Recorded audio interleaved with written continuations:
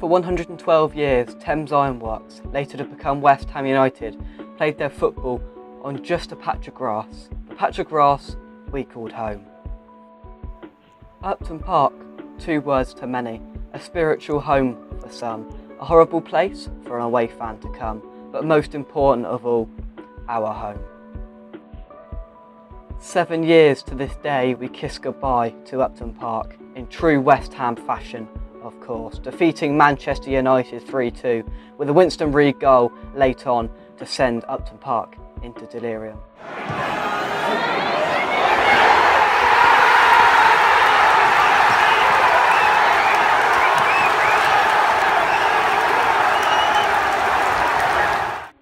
And that one last roar of the West Ham faithful heard across East London, it came and it's gone. There were many tears, many emotions as we said goodbye to the old girl. And our manager that night, Super Slaven Bilic, played for West Ham for 2 seasons, came back as a manager, and on that night he resembled every single West Ham fan. One of my favourite pictures from Upton Park. We love you, Slav. Pre-match rituals abided by fans week in, week out, whether it was parking on a specific road, getting a Nathan's or having a pint in the Boleyn, or simply turning up to watch the West Ham. Many a pint drunk, many a pie ate, many a programme bought.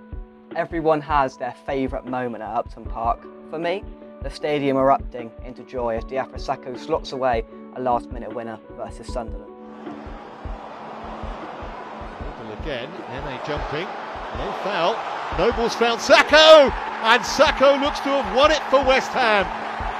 It's a heartbreaker for Sunderland. For others, it may be that Winston Reid flick-on header from a Payet free kick.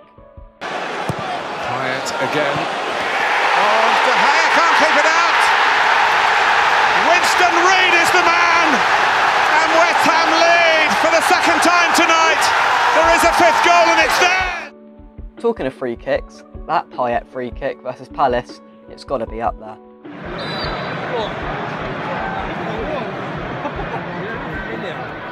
Get down.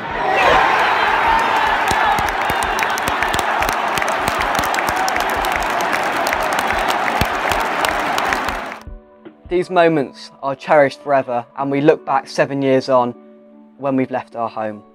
My favourite Upton Park memory? Well, I'm lucky. I've had lots and lots of really good memories from the place.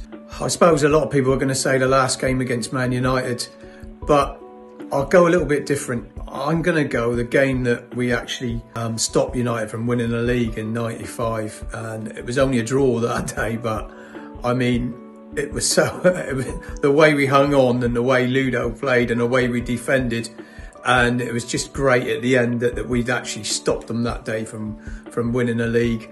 I mean, we used to watch us play against them. Well, I used to hide behind the settee, you know what I mean, because there's a few times when they ripped us apart, but hey, that day was just, atmosphere was absolutely brilliant, and it's a game that I'll never forget.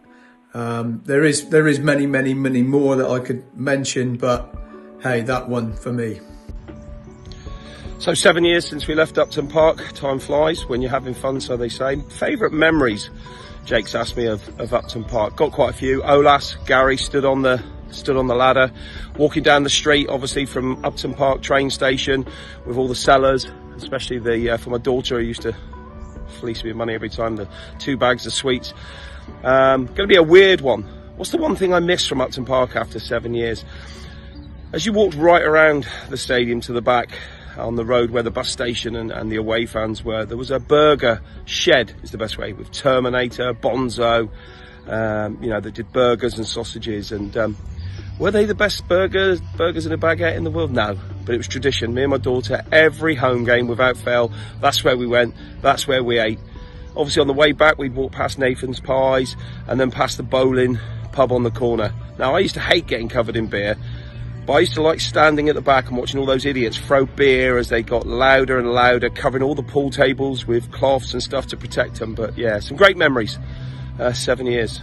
Just got a couple of memories of going to Upton Park. I have to say my first ever visit there, it was a memorable one. I mean, we lost 3-1. Cheltenham scored after 9 seconds. That part of it, not so good. But I can just remember walking out and seeing how close the players were. And I think this was in 1986, and like, you were starved of anything West Ham at the time, you know, unless you supported Liverpool. You know, there was nothing about it in the papers or anything, you know. Didn't even have teletext, I don't think, then. So to see these idols like really close, I can remember coming out and seeing Phil Parks, thinking, "God, how big is he?" You know, I can still feel that, what I felt then. The last game actually at Upton Park, the Man United game, where we got the result 3-2. But although it was emotional, everybody built themselves up into a frenzy. Really, I mean, it was the atmosphere was like nothing I've ever seen before.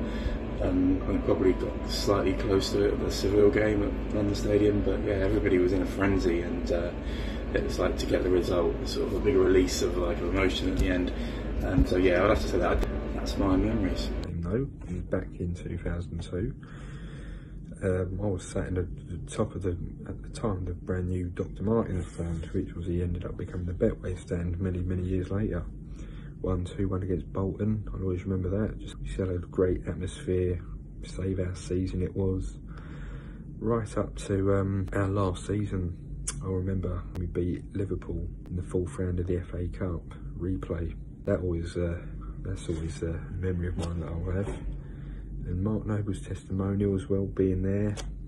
That's always a great memory, seeing all the old players as well. And then obviously the last game, I didn't have a ticket, but I was there.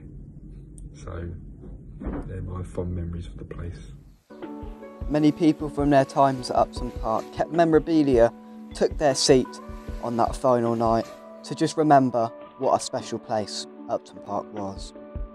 Over the years, we've seen many great players grace the pitch of Upton Park, from Dix to Bonds to Di Canio to the great Bobby Moore to Cottee to McAvenny. The list most certainly goes on. Of course, change was inevitable, and it's fair to say we've had our ups and downs, good times and bad times in Stratford, but of course, it will never be the same. Whether you like it or not, London Stadium is our future, but that doesn't stop us remembering good times in the past. Proper West Ham, Upton Park, the Boleyn, where we belong, 7 years on.